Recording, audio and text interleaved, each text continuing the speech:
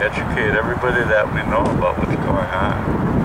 We need to demand these people over in that building over there to at least have a moratorium and take a closer look at what they're doing.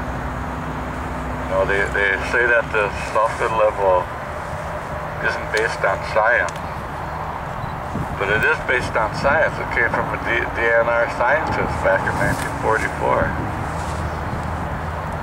He said wild rice Manoomin thrives if the level isn't over 10. But if you go anywhere where it's 50 or over, you don't find any beds of stanza Manoomin.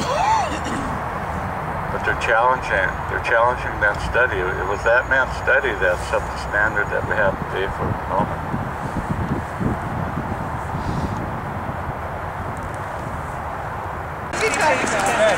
Yeah.